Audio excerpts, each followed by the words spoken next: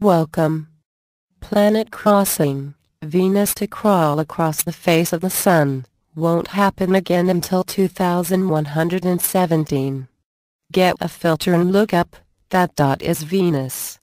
Many people are planning to watch the transit of Venus on Tuesday, June 5, but it's extremely important that prospective viewers be warned to take special precautions, as with the solar eclipse, to view the silhouette of Venus against the brilliant disk of the Sun.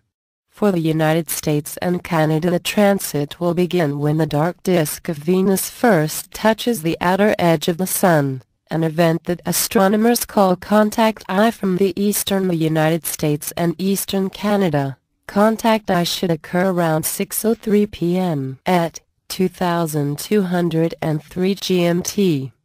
From the western United States and western Canada, contact eye should occur around 3:06 p.m. PDT. It will take about 18 minutes for the black disk of Venus to move completely onto the Sun's face, ultimately bringing its black disk just inside the Sun's upper left edge. If you imagine the Sun's disk as the face of the clock, contact eye will occur between the 11:30 and 12 o'clock position. Venus will then progress along a track that will run diagonally from the upper left to the lower right. If you wish to generate predictions for the transit times from where you live, the Astronomical Applications Department of the United States Naval Observatory has produced an online transit computer at http:// Welcome. Planet crossing, Venus to crawl across the face of the Sun, won't happen again until 2117. Get a filter and look up, that dot is Venus.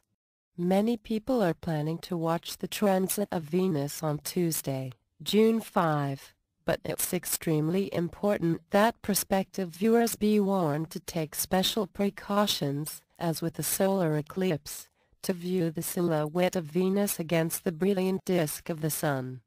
For the United States and Canada, the transit will begin when the dark disk of Venus first touches the outer edge of the Sun, an event that astronomers call contact eye. From the eastern United States and eastern Canada, contact eye should occur around 6:03 p.m. at 2203 GMT.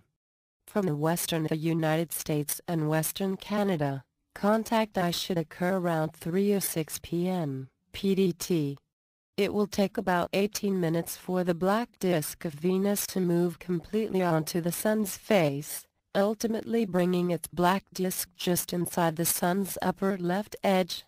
If you imagine the Sun's disk as the face of the clock, contact eye will occur between the 11:30 and 12 o'clock position. Venus will then progress along a track that will run diagonally from the upper left to the lower right. If you wish to generate predictions for the transit times from where you live, the Astronomical Applications Department of the United States Naval Observatory has produced an online transit computer at http://www.usno.navy.mil/usno/astronomical-data-services/transit-us. Unlike transits of the Sun involving the planet Mercury, those of Venus are readily visible with the unaided eye. The planet appears as a distinct, albeit tiny, black spot with a diameter just 1/32 that of the Sun. This size is large enough to readily perceive with the naked eye.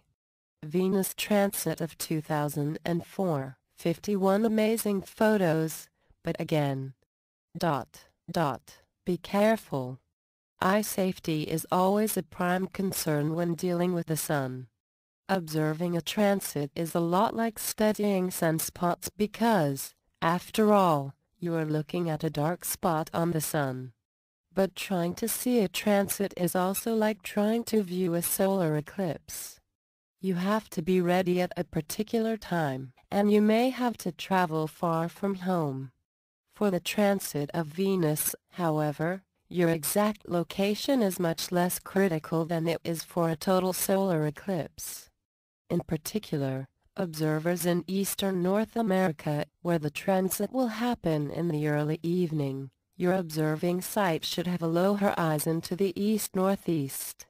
It is a good precaution to check the sun's setting point, to verify that